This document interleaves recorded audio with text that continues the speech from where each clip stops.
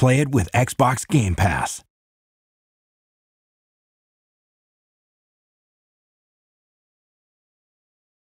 So welcome everyone.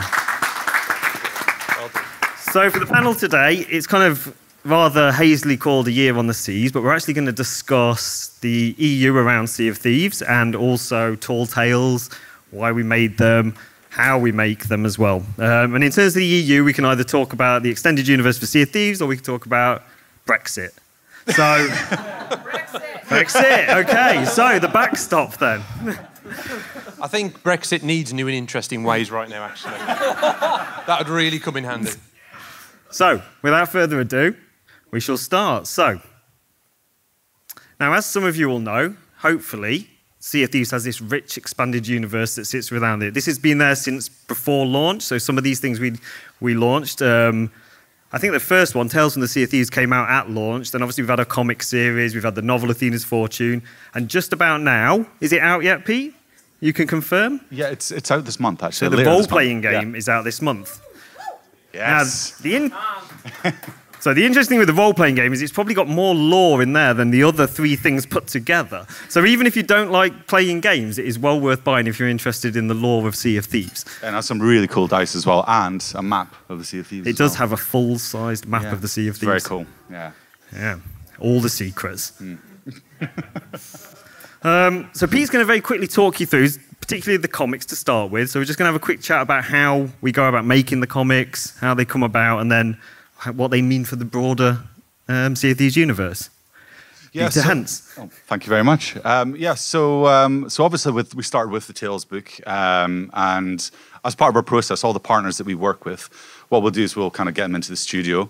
We'll brief them through kind of like the guardrails that are to the world, because obviously we have this kind of pre-established kind of idea of what the universe is like, basically. So when you're working with new partners, you kind of have to kind of brief them in. You have to kind of set them like the kind of rules of the world, and then ultimately we then kind of give them creative freedom to kind of go off and come up with like new and interesting characters. So it's a very creative process, and there's a lot of kind of to and fro between us at the studio who have developed the game, who've created the characters in the world, and then people who are new to this and kind of working with us and kind of branching it out even further. And so a lot of this will start with, at least initially, you'll have a script to begin with. In this case, the comics have been written by Jeremy Whiteley, who I was just talking to over there. And he's a really creative chap. He actually was the guy who came up with Lissetti and DeMarco. So in this case, we had a script come through from Jeremy Whiteley. We had a read through it. We kind of like, we kind of collaborated on a bit. And once we were happy with that, it then got passed on to a team of artists. One of the guys, Rob Marsalius, who does the artwork for the books, very talented chap. He'll then do blue lines of the artwork.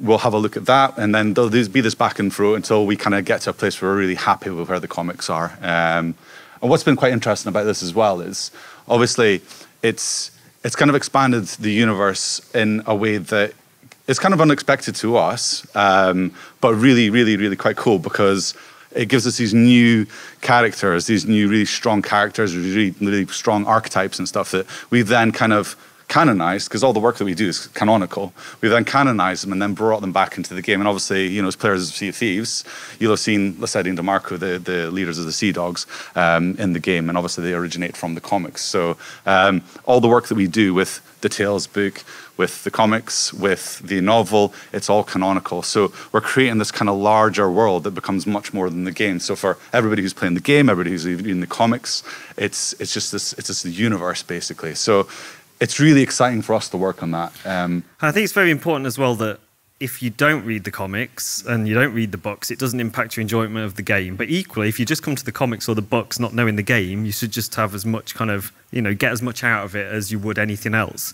And I think one of the interesting things is that just the level of collaboration we have, and Mike can attest to this, we have this horrendous timeline, which is every event that's happened in and out of the game, and we're trying to make sure that everything fits together. And it sometimes takes a bit of massaging, doesn't it, Mike? I'm not going to say it's lies. So we literally have a timeline that kind of begins roughly when Ramsey first encountered or found his way through to the Sea of Thieves to what would be now the modern day. All the way up to, I guess, if you think about where we are now in Sea of Thieves, that's current time, that's the present day. like where we're going next. That's kind of in the end of that kind of timeline, and we'll keep extending that as we add content. But I think as you said there, the process is quite organic, isn't it? Like we had the whole plan to introduce DeMarco and Lassetti, introduce with the comic books, and then when we were working on the arena, we wanted to create a set of characters that were that classic pirate. They were the rock stars of the Sea of Thieves world. And I think it became clear quite quickly that we don't need to create new characters. We've already got canonical characters with DeMarco and Lassetti. Let's move the timeline on. Let's go. They're not the characters that you met in the comic books. Time has passed. Something has happened to them. That's on the timeline. And then they founded this trading company in the Sea Dogs. And for people that find Sea of Thieves through the comics, it's going to be stronger. Or if people who play the game then read the comics, you've got this kind of, it's like figure skating. We're kind of going over the same ground again and again from different viewpoints. So it's all just strengthened by it. It's just a different window into the same world. So we won't dwell on the next thing. This is the first little exclusive of the panel. So this is how we make a cover. So this is some new artwork, which we'll reveal more about later. But this kind of just shows you the process we go through. So at Rare, we get the very roughs over there on the left, and then it gets worked up, we approve it, and then there's a kind of final, and you can see the beautiful kind of cover art there. By Yolanda Zanfardino, very talented artist. Very talented artist indeed, but we'll talk more about what that relates to in a moment. So, as we've just said, obviously there's the EU, exists outside, and these people have shifted in. So Lassetti and DeMarco are a great example of characters that we took from the comics and have brought back, but obviously it works the other way too.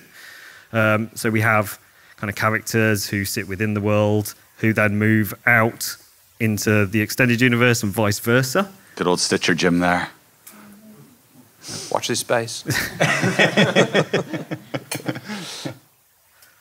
But then, Pete, would you like to talk about this? Yeah, so obviously, you know, we have a lot of these characters that we've kind of developed. We've really kind of gone to town and kind of developed in the comics. You know, it's Lassetti and DeMarco especially, you know, in the first volume of comics we created. We really kind of went to town and kind of developed them and their crew and all this type of thing. And they had their, you know, these kind of ructions between each other. And then ultimately they came together at the end.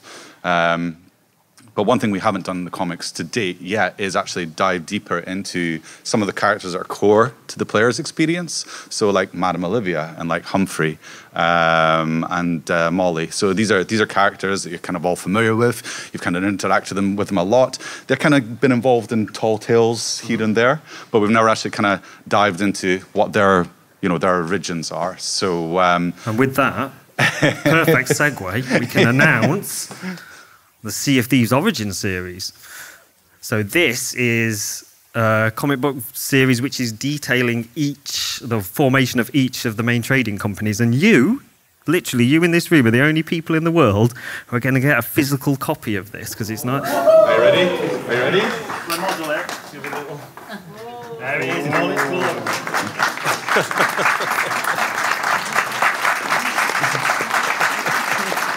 Very good, Adam. And so this is volume 1, and so it's kind of divided into 3 parts, and it really tracks the journeys of each of those characters, and like Ramsey, their journey to the Sea of Thieves. You know, sometime after Ramsey first discovered it, but it's going to really focus on each of those characters, and yeah, there's some. I won't spoil it too much because I want you to read the comic. But there's some beautifully crafted stories there and some lovely artwork as well. So. And for those people not in the room, these will be released at some point in the future. They will. Yes. But yes, we'll announce that at a later date. Yes. So obviously you can all scan it and put it on Reddit and ruin it for everyone. Or you can keep it secret, keep it hidden away in a chest somewhere to be enjoyed only by yourself. So obviously when we came to do Tall Tales, and this is where we're going to hand over to Mike, we took Athena's Fortune, and we saw that really as kind of the prequel to Shores of Gold. So, you know, if you've read the book, it just adds all of this kind of backstory to what happens within the Tall Tales. If you haven't read the book again, it doesn't matter, you know, it still exists on its own right. But Mike's going to talk us through some Tall Tales now. Cool. Got my makeshift. There we go. Phase of unstun. Cool. So I think everything the guys just said with the EU or the expanded universe, we've always kind of had that desire to not only explore these things outside of the game with the comic book, with a novel, with the Tales book. there's always been that desire to bring the EU into the game, to make it relevant for everybody who plays the game. I mean, even if you discover the game through the comics, if you then play the game, we want it to all kind of reference each other. But with Tall Tales, there's, I guess, much more of a grander vision for why we wanted to bring it into the game. And if you think about the game that we launched, based around that core vision of players creating stories together, there was lore, but if you think about how that was delivered, it was very much just through NPC dialogue. It was around just taking in the world as you explore it. The opportunity that we saw was, how can we make you feel the emotions that you feel when you have these emergent adventures, but on demand? We can make you care about certain characters, feel that sense of adventure, feel that sense of mystery, but have it any time that you want it with these stories. And we're very confident that the Sea of Thieves world was big enough and rich enough to be able to support it.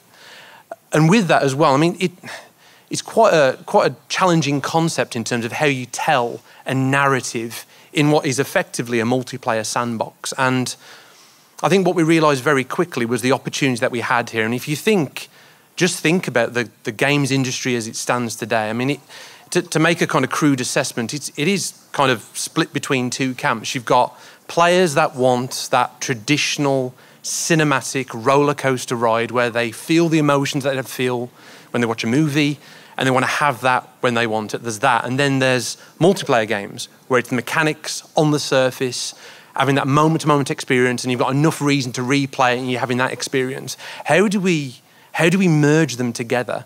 And we believe that there's no reason why you can't feel the emotions that you feel in a traditional single-player game, but have it in a multiplayer world.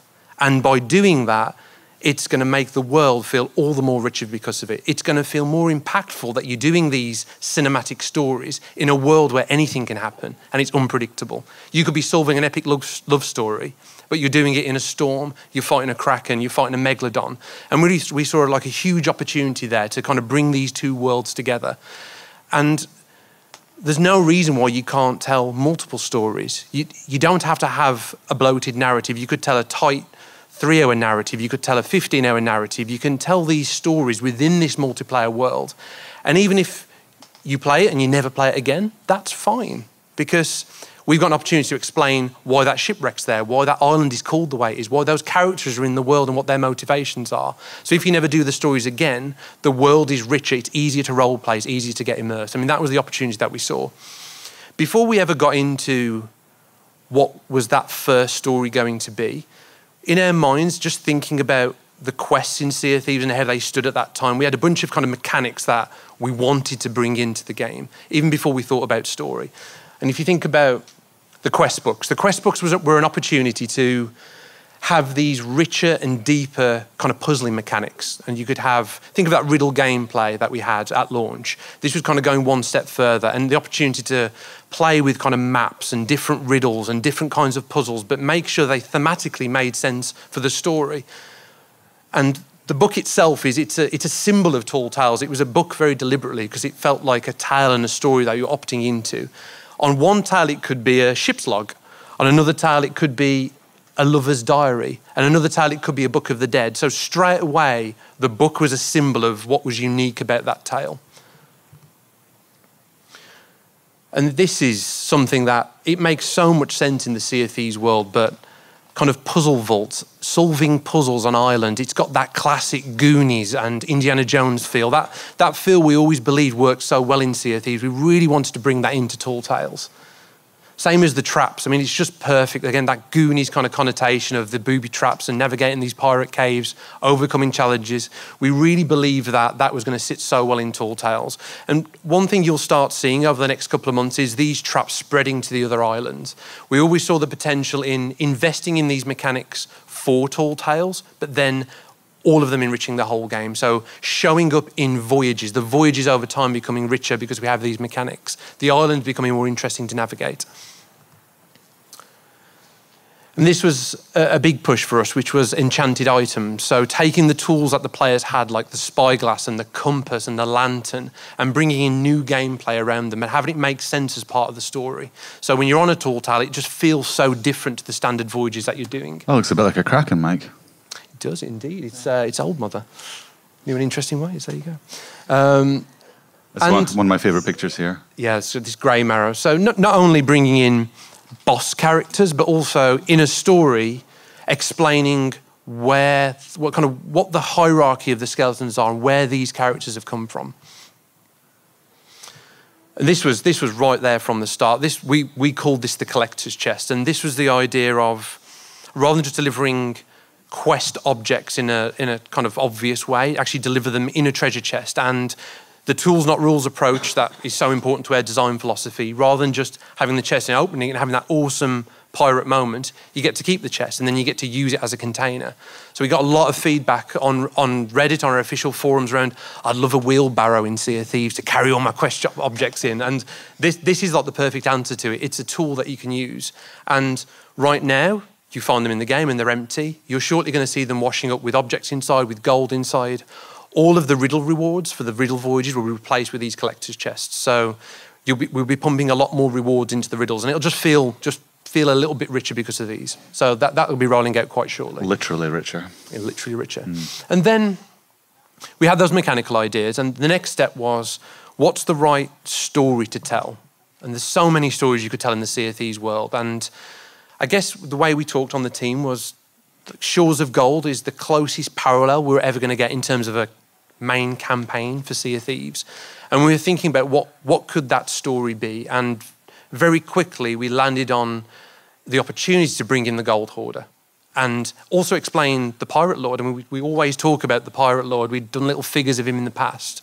But to the average player, the only exposure you get to the Pirate Lord is if you play whatever it is now, 600 hours to get to the pirate hideout, and you go down there and you meet him, and it's the first time. Bring him in the story right at the start, so you start hearing about him, and you see him in the tales.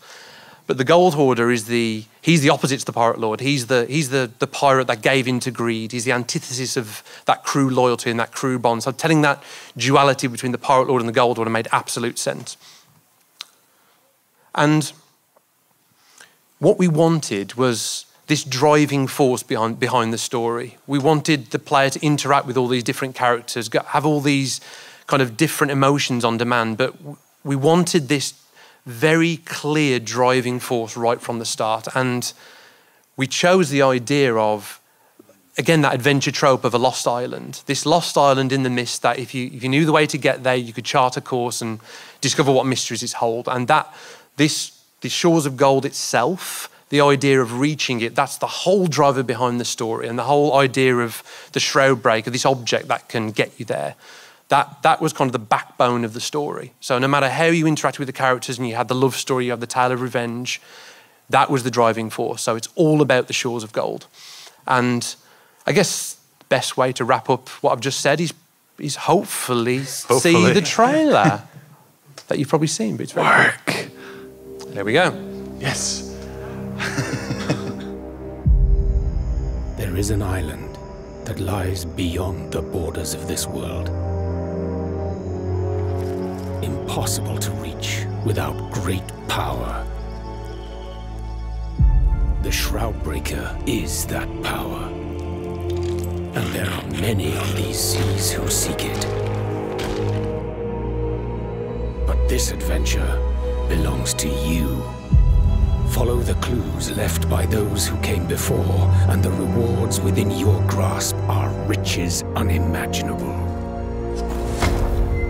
If you can face those who guard them. Well, what are you waiting for?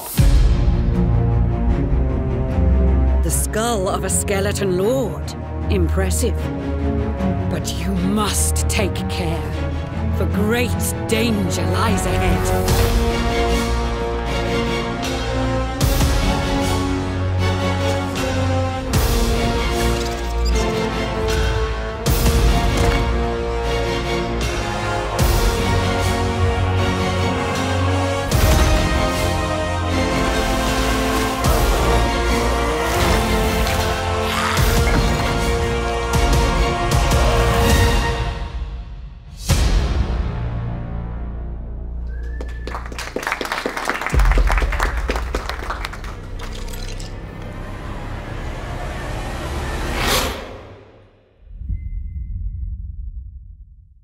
And honestly, that trailer was just irreplaceable on the team. When we first got the cut of that first trailer, we would go down into one of the meeting rooms, we'd turn the lights off, all the designers that were working on Tall Tales, in the thick of making this thing, of trying to solve problems, trying to get it in a state where we could release it, just needing that little bit of a little boy in air confidence, a little bit of excitement, and we'd go down, we'd watch that video and think, we're almost there. Like we're to ship something that we really believe in. So I think as well from that kind of expanded universe kind of perspective as well, kind of actually having Goldthor had realized them in the flesh, a character who kind of existed within the studio and was kind of developed and all that type of thing, and even had him appearing as a statue at certain events and stuff. You know, actually seeing him in the flesh, as it were, in the game, it was just a fantastic moment, wasn't it? It was. It really was. Yeah. And in terms of developing the Tall Tales, once we had that story, we knew we wanted to tell this love story in the Sea of Thieves world. And I don't know whether it's because we're sadists or we like to do really hard things, but rather than go after the obvious stuff, which we're always going to do, like the Indiana Jones, go after the lost artifact, navigate some deadly temples and all of that, of course we were going to do that, that's obvious. But what was the thing that was a little bit less obvious, which was the first tale we're ever going to build, we're going to build a love story. And that's where we started. And let's challenge ourselves in how we use the quest book, in how we try and get to that emotion with the writing, with what you're physically doing in game, to try and capture some of that emotion. And before we, I guess, really kind of started work, we realised that ambitious vision that we had for the Shores of Gold story and just where we wanted to take Tall Tales, we realised that the design team wasn't big enough. And we've actually got more designers working on Sea of Thieves now than before launch. And we hired some incredible people like George Orton's here today. His first panel has done exceptional work on the Shores of Gold story and the tales that you built. And we had Steve Dillon, Neil Atkinson, who else am I forgetting? Connell Blake. Absolutely amazing work on the Tall Tales. So we've got to grow the design team to actually build skills in actually telling narrative in the Sea of Thieves world. And we've kind of cut our teeth on that first Shores of Gold story, and we're going to keep going and keep telling stories in this world. But where we started with this, before we really got to the detailed design, was where we always start, which is really just a really simple statement. So this is the origin of Wild Rose. Simple as that. Players travel in the footsteps of a love story between two pirates who form their bond after overcoming incredible dangers together. Players go in search of one of the missing lovers, but there's a tragic ending. And that's the pitch to the team. This is what we're going to go build. And then what the hell are we going to do? And so for that, I'll hand over to George, and George is going to explain about the process of how we created Wild Rose. Thanks, Mike. Can you all hear me all right, yeah? So Mike gave me that pitch on my first day at Rare, and even I've heard it a few times since then, and even hearing it now, the excitement that I feel around Tall Tales, and obviously what we've now done with it is huge, but where I know we're going, it's just a really exciting kind of platform to build on. That being said, going for a love story first was a bit of a challenge. So we had to kind of figure out where we wanted to go quite quickly, and then figure out how we were going to build 9 more of these tales in a way that was sustainable for the team, but also meant that each of them would hit the same quality bar, and we'd be super stoked with all of them. So to do that, we started outside of the game, and we built the tales in the quickest, dirtiest way we could possible. What better way to prototype quest books than with actual paper? So we started writing the stories. We had the 2 lovers. Before they were called Rose and George, they were called Huey and Drewy. Not after the Ducks, but actually after Hugh Grant and Drew Barrymore in the absolute classic film, Music and Lyrics. And those were the dev names because we needed these characters and we needed to establish who they were. And then we used those characters to spurn the stories that they would go on, the relationship they would have, because we knew we wanted the puzzles in the quest book to be part of the story rather than feeling like puzzles. And it took us a little while to get those things right. That's why there are 3 versions of the prototype there. There are actually about 15 different versions of that, but I picked the ones with the best covers.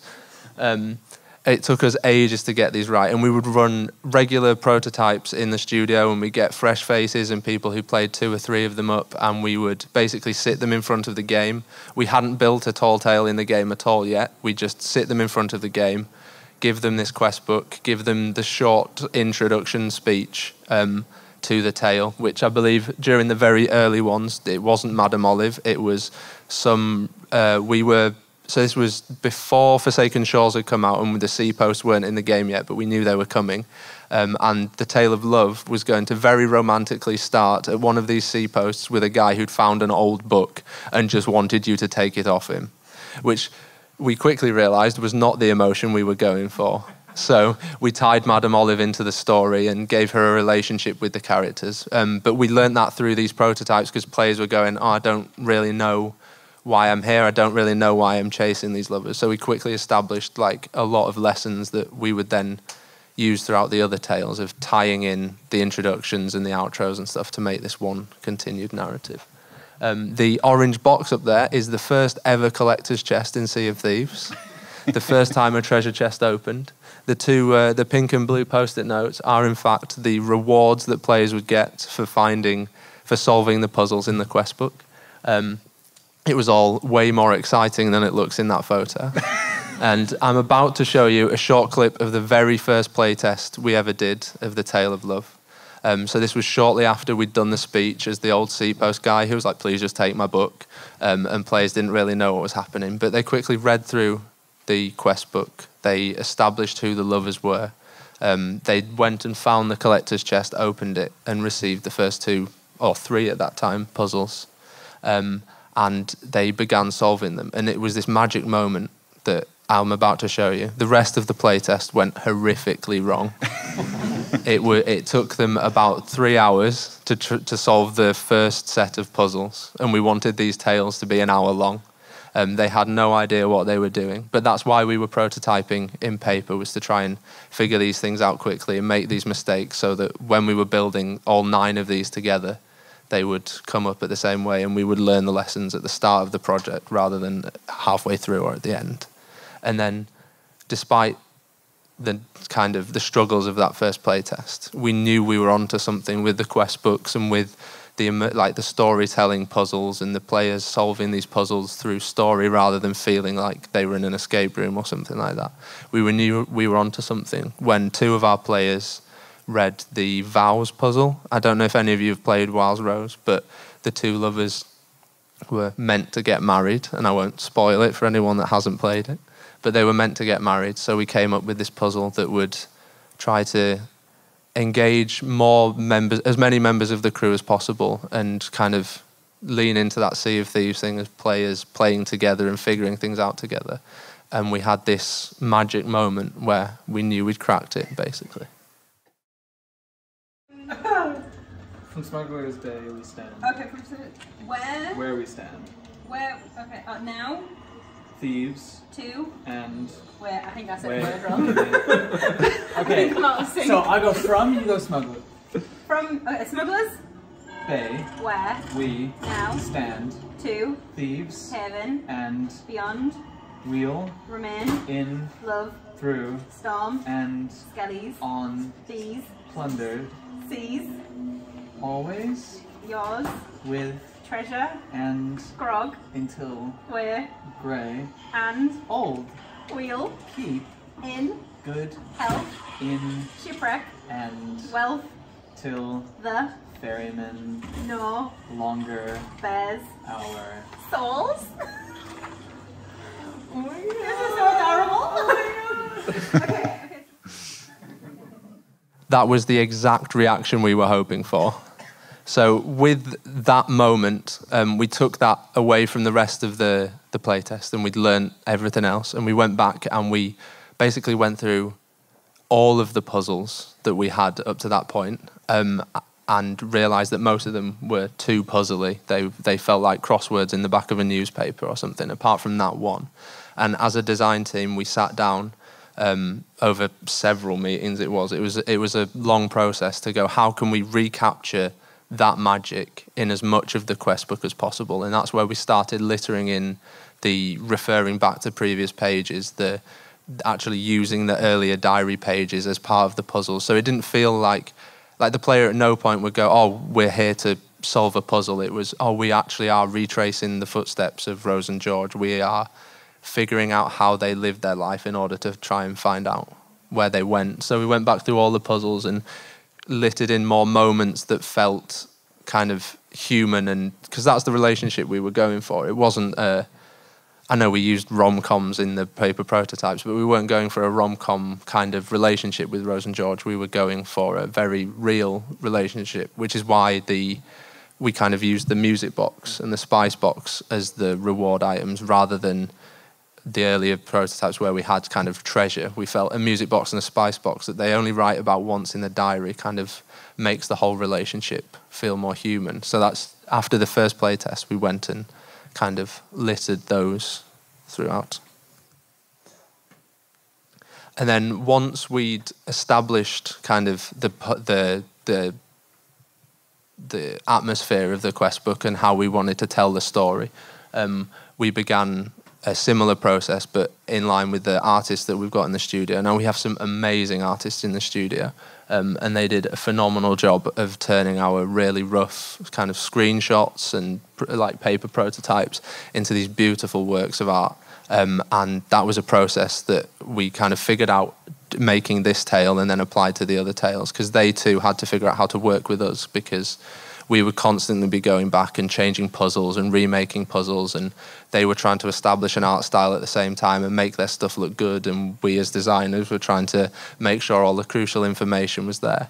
So they would constantly be throwing pages like this at us where it was, please, like we'd sit down and talk about what art style we needed for each of the quest books and how we would portray key information in the kind of very picture-dense quest books, or key information on pages that we wanted to be hidden but also players to find naturally.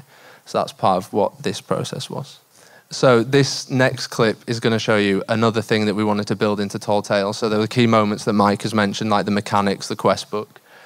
We also wanted to add story in, and we got that through the characters at the start and end of the Tall Tales and in their cutscenes.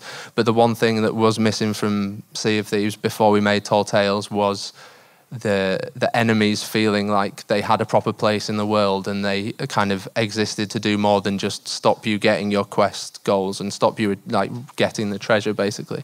And we knew that part of that was giving skeletons a voice. So to do that, we had to figure out kind of how they would sit in the world, where they would belong. And we went through a ton of prototypes. So the very early days, we were discussing having them respond to the players' non-verbal chat to try and make them feel alive. But that felt really clunky and really it felt very video game, where we then decided to just put them in the world and give them these dioramas. And we would give them these dioramas, and kind of, as part of the Tall Tales, players would stumble on skeletons that had a voice. Finally, I have you to myself. You could be a little nicer to me, given everything I've sacrificed. Time, money, skin. Grey Marrow doesn't give away his secrets easily, you know. Still, it was worth it. Finding that silly girl's spirit and watching the light fade from her eyes. I wish you could have been there, Georgie. That was magnificent. Oh, no. So yeah, we went through kind of a lot of different thoughts with that. We wondered about making the skeletons invincible while we're in these cutscenes, but that didn't feel very Sea of Thieves. So that's why we made them interruptible, and gave them the combat dialogue where they'd shout at you, basically, when you were fighting them. And so the final thing, well, part of the final thing that we wanted to show was the ending cutscenes, to give these tales, to make sure we were signing off the tales with the right emotion that we were shooting for. And this was a particularly challenging thing to get right for Tale of Love, given that it's an emotion that's hard to get right in visual media anyway. Like a lot of films struggle with it, and games in particular struggle with getting that right. So we knew we had to nail the last cutscene.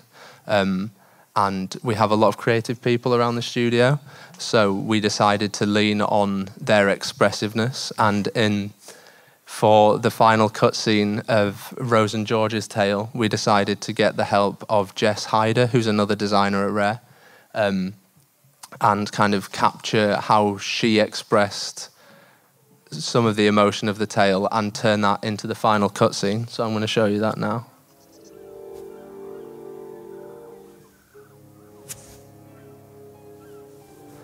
So we borrowed Jess from the project she was working on at the time, and captured all her emotions. So everything you see Madame Olive do in Tale of Love, well, Wild Rose, is Jess. We captured her, and the animators worked really hard to kind of match her movements because she was so good at expressing kind of Olive's trepidation, but also hope that she could help her friends.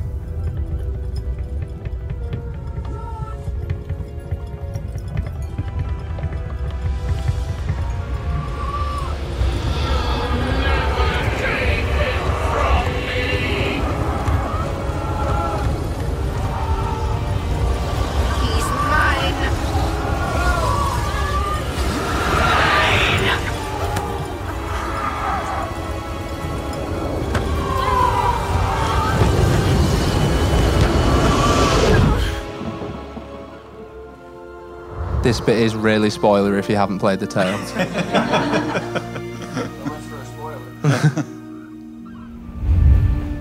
So Rose and George there were also captured in the same way that we captured Jess, but that's actually two of the other designers on the team, Shelley and Andy Preston. We captured them kind of sharing a moment together, and they knew we were capturing it. It wasn't like a weird thing. And we decided to put that in the game. And the clip of them actually hugging, Andy was very, very strict with me saying I couldn't show that here. But it is available if you know where to look on the internet. That sounds even worse. Tale of Love, yeah. So that was a really quick run through of how we made Tale of Love. And that was the first tall tale we ever made. So a lot of those lessons were kind of transposed into how we made the other tales. And depending on the mechanics that were there and the emotions we wanted to go through, we would alter them slightly. But that was how we made all of the tall tales, basically. And we have learnt a lot from making those 9. We're very proud of what we made in those 9. But I think there's more to come. And we may be applying some of those lessons in the future. To not tell you anything about those is Mike. Cool, thank you, George. Nice one. So, if anyone's played the game recently, you've probably seen us do lots of little environmental storytelling and clues in the world. Like we're trying to tell this story or seed this story we're going to tell through our monthly engagement events. So we've been placing clues around the world. If anyone's been to Shipwreck Bay recently, you'll see that there's been some changes at the shipwreck, particularly in the interior cabin. So again, as I said with Tall Tales, the potential was always using stories to explain why the world is the way it is. And this island, Shipwreck Bay, has been there right since our early alphas and betas, an island everyone knows well.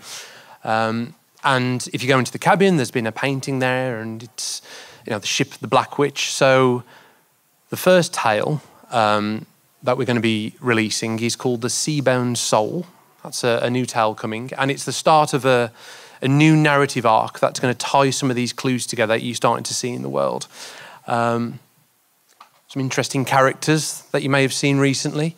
And I won't spoil too much of it, but all of these elements are linked in quite an interesting way. And that tale is going to start and propel that arc, hopefully to some interesting conclusions, particularly around a particular captain, passionate, fiery captain that you may have heard about.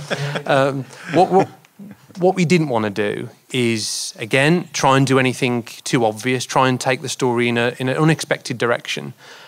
So through this next set of tales, you'll see this story go, and hopefully it's going to be a really good payoff. But it's all about to start with events happening on Shipwreck Bay. So keep your eyes peeled for the Seabound Soul releasing at some point in the future, very soon, hopefully. Should we go to some questions? I'm going to stand back up now. As a bonus point, I'm going to do a little quiz. This is unprompted, wasn't it? So Stitcher Jim, the voice artist, does anyone know who he played in Game of Thrones? Ooh. No one's winning the prize then, and we're not going to tell you either then. Judgmental tap of the finger So there. we'll keep that one then. Go on, reveal. Who is it, Pete? I'm not sure. The character. Well, this is dreadful if you don't know the answer.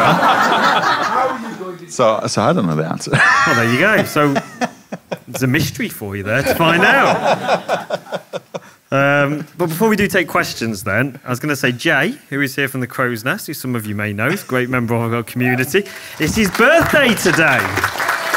So stand up, Jay, so we can thoroughly embarrass you. There you go. So yeah, so if anyone questions, as long as it's not which Game of Thrones character, it'd be good to, yes, go for it. Yeah. So my question is just like, you know, with you guys expanding out and doing the other stuff like the books and, you know, also having the new story arcs are coming to Sea of Thieves itself, did you realize when you guys were starting with the game so long ago before the actual release that it was going to turn into this thing that was going to be like a multimedia outlet where it would turn into books and other franchises, and then you're going to release a physical game? Like, was that a long-term goal for you guys, or was this just one of those things that, as it became more popular, you kind of started spreading out from there? It's probably a two-part. I mean, yeah, I'd say from the off, we probably treated it, and you can obviously chip in, but we treated it like a franchise from day one. So even before we released. So things like the Tales book, they were all written and it was all ready to go way before the game came out. Yeah. And the stuff in the Tales book that hasn't yet played out in the game yet. So the stuff that's from pre-release that hasn't actually played out in the game itself. So yeah, so we always intended for this to be a big franchise and to have this big expanded universe and all the lore. So yeah, it was always the plan. So we're kind of inspired by, you know, there's a lot of other big established IPs out there, you know, ones set in space that you might have heard of and stuff that have these huge kind of expanded universes. And so we're kind of quite inspired by that. And we want to do the same thing from a very early stage with Sea of Thieves and create this kind of like vast body of lore. And I recall the meeting we had with Mike where we decided that everything was canon as well. Yep. And that was quite a big deal because it was. Like committing to that and making sure it all fitted together certainly wasn't something we took lightly because we knew how much we had planned, and there's a lot more coming as well outside of the game. There's all the stuff that's coming in the game, but there's loads more coming outside the game. So yeah, making sure we keep that in a fashion that all knits together. We don't make it easy for ourselves, do we? No, we don't. No. I think it would have been so easy to just go, that's a separate world over here, and you can just say, oh, it's a big world, all these stories can go and happen, and they're parallel to what happens in the game. But I think we're all big believers in, if you are a fan of the game, you want it to be authentic, credible. You want the stories to be as impactful outside of the game as they can be in the game. So once Sea of Thieves became, you know, from that prototype days right to it became Sea of Thieves, it became the game it is. It's very much like Adam says, we knew this is it's a pirate world and it can support all these stories, it can support these characters, and like it's been good to see it be popular. Yeah, we never want to be in a position where we had all these different stories that were happening in the books and the comics and stuff, then kind of like contradicting each other as well. And so, you know, it was a very conscious decision early on when we first created this timeline as well, that everything kind of slotted into kind of place. And obviously as time goes by, you know, that becomes more complex and it's branching out and stuff, especially with some of the kind of new editions of Tall Tales that have come to the game as well. So, but yeah, it's been really cool, hasn't it? I mean, the more you play in the future, look back to the Tales book that was released, was right around launch? The first Just before launch, yeah. Yeah, I mean, hopefully in the future you'll go and read that and you'll see some of the stuff in there as like foreshadowing what was coming. You go, oh my God. Master storytellers. Yeah, I'm going to go for you just so I can see you easily, yeah. So you're going back in time, doing a lot of origins and lores and stuff like that. Will you be doing the same thing, going forward in time with the same characters, kind of going in the direction of what's going on with them and stuff like that? That's a really interesting question. Mike. Put you on the spot? I would actually, I think, you could do something really interesting there. I think generally we'd probably steer away from that because I don't know. I think it's fun to lay the groundwork in these kind of EU materials, but to go too far in the future, I think it kind of spoils the element of surprise. I think the game should kind of lead, I think, when it comes to like pushing the timeline forward. But we can kind of let the world breathe a little bit in the expanded universe and explain the reason why things are the way they are. I mean, it's an interesting idea, but I don't think we've ever discussed that. We've always had the notion that what the players are playing at this moment is now, basically. So this is the present day. What the players are going through is the present day. So certainly with the story around with Lysadine DeMarco and the Sea Dogs actually happened a couple of years before players first kind of discovered the Sea of Thieves for themselves. So. But it's like you say, yeah. It's like where you are in the game is kind of like now. So everything that we do with kind of like the expanded universe stuff will either be now or kind of backfill this kind of question mark behind certain characters. You know, like we're doing with the original series. You know, you'll get an introspective into Madame Olivia and so on. So and find out just how they managed to get there. But I think where the players are at this moment is now. So we'd never just like jump ahead because. Yeah, I think Curcel's is a good example. Like we're on the update to release last year that we've kind of pulled that trick a few times now, and we will continue to do it where the world kind of unfolds as you play it, and then there's just permanent changes that happen. So with a character who was just a weaponsmith that became Wanda, and then you defeated her, that felt like players are the main characters of our lore, and they're not subservient to the characters there's kind of secondary characters, the NPCs that we create. And I think to kind of go too far in the future, unless it was kind of really vague, it would kind of spoil some of those surprises. And yeah, we want to keep the cards close to our chest, I think. So continuation will stay in game pretty much. Say again, sorry. A continuation of the character will stay in game. Yes, absolutely. Indiana Jones, you keep putting your hand up.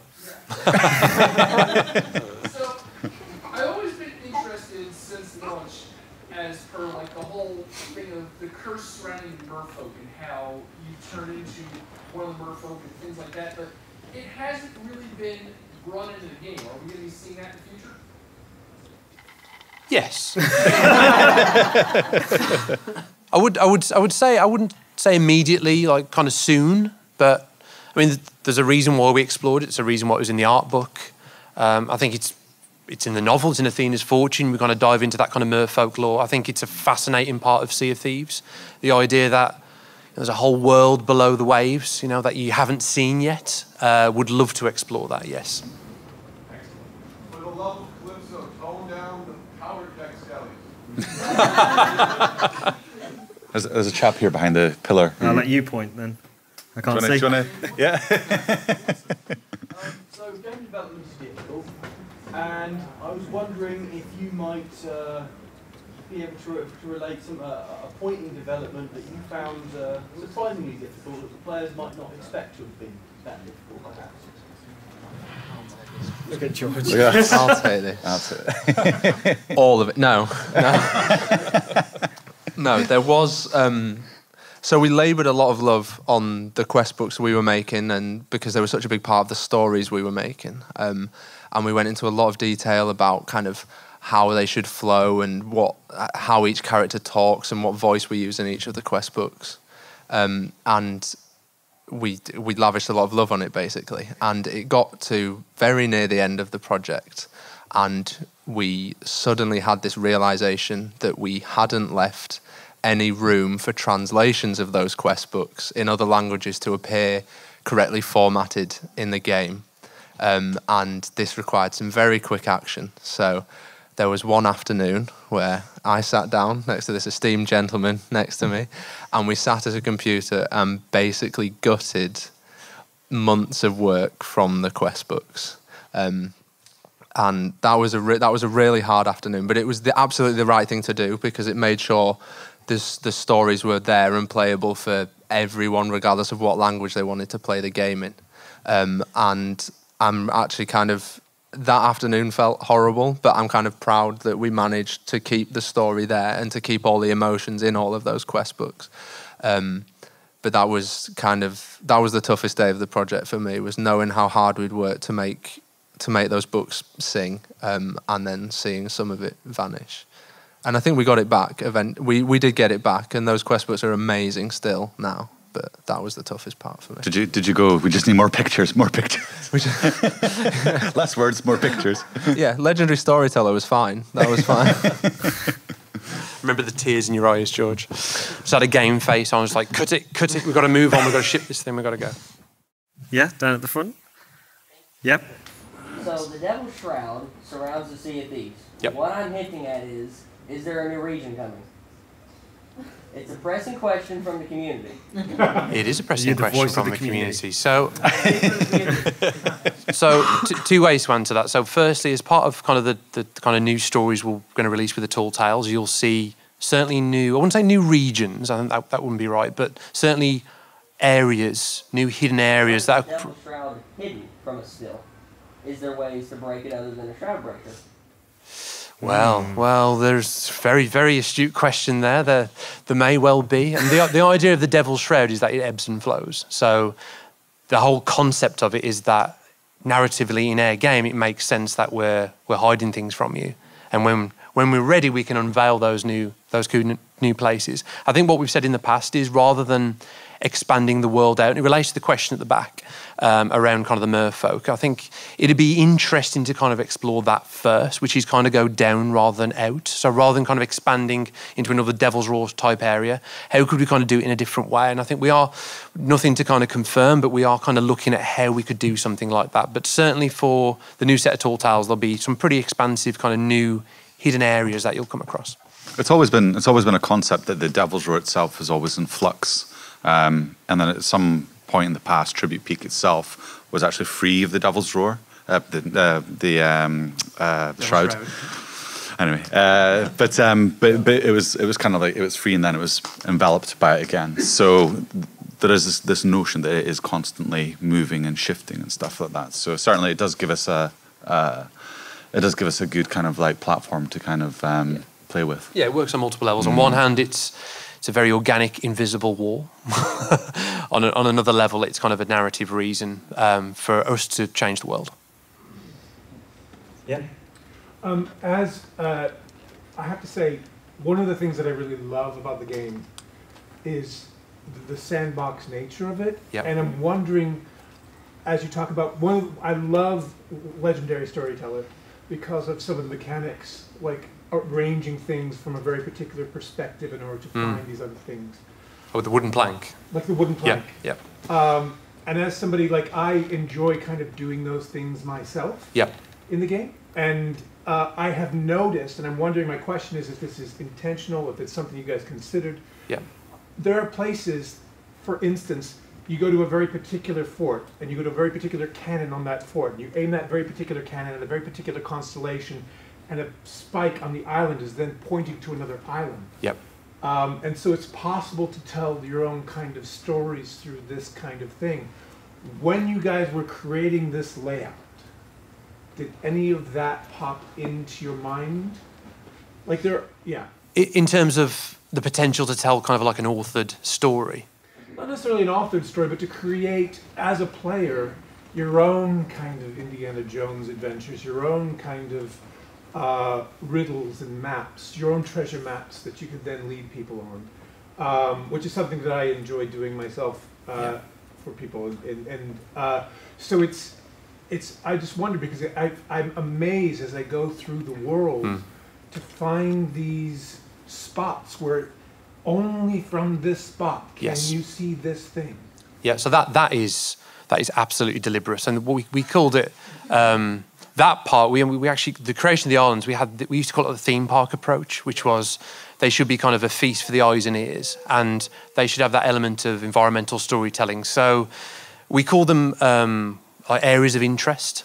So we'd have like a set quota for areas of interest on an island where we'd go in and we'd kind of tell this thematic story of this is where pirates made camp, and that's one of them kind of in a cage there hanging. And if you look at a certain time at sunset, it kind of frames a certain view. Some of that kind of came from the design team. A lot of it comes from just the art team. The art team is so incredibly talented. And we built kind of the first 10 islands. And the first island we ever built was Devil's Ridge. And the idea was each island would have something unique about it. So we wanted an island that you could climb all the way up to the peak and jump off, and that became Devil's Ridge. So it had these capacity to create these gameplay moments. Or wouldn't it be cool if we had an island where you could completely hide your ship, and that became Thieves Haven? So right at the start, we kind of set the benchmark for what island should be. And once we had that, the art team have just run with it, and it's just kind of like automatic from their perspective now that they're not just these kind of empty islands. They have got this sense of history if you look for it. It was always the idea that they are, and it relates to your question around creating these stories in your head. The islands were stages. They're stages for play. They're stages for you to role play and immerse yourself. And every island needs to be approached from many different directions. And that was critical to the game design, because you're going to be going to these islands a lot, but with completely different context. One minute you're going there to do a bounty quest. One minute you're just exploring because you're looking for some kind of emergent treasure. Another time you're going there to go find chickens. I mean, you're going there for a tall tale. It needs to support all of these gameplay types. So the island process, and maybe in relation to the question around challenging game design, I think the level design of this game is particularly challenging because of how we've got now authored tall tale systems, and we've got procedural systems that are existing voyages. The game's got to support a lot. Kudos to them, because there are some beautiful. I write riddles, and going to these places and finding the images that I see, like looking at clouds. You know, it's you see these things in the islands that are they just cause sort of sparks of imagination, and so kudos to the design team for that kind of stuff, because it's amazing, absolutely amazing. Cool. I think anything that makes it easier to just escape into this world and immerse yourself and just get lost in that moment. I mean, that's exactly what Sea of Thieves is about. So it's great to hear that. Good question. The gentleman at the back, you've had your arm up a long time. Any monsters or islands on the way? Ooh. Yes. Yeah. Just really quickly, relating to the gentleman at the back who shouted out about gunpowder skellies. Mm-hmm. So we did actually put a change in Insiders, which was kind of slowing down the skeletons carrying the keg so you could be more strategic with lining up the shots.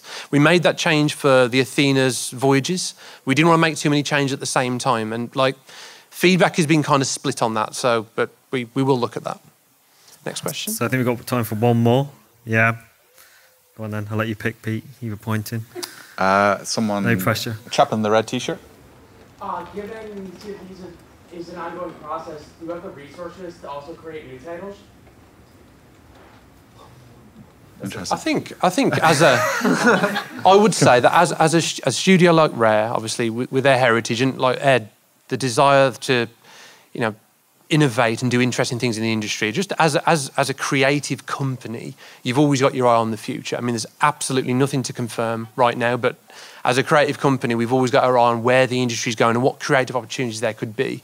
I think Sea of Thieves, it just feels like we're getting started. I mean, this game has been out 18 months, and we're, just by virtue of the fact of what we released with Anniversary, where there's a whole new kind of quest system in there. We want to bring some of those quest mechanics from Tall Tales into the existing voyages. There's new ways where the narrative can go in the game. There's new enemies, new world regions we can kind of look into in the future. I mean, this world has got so many more opportunities to surprise and delight our players. And in the words of the Pirate Lord, there'll always be new stories to tell.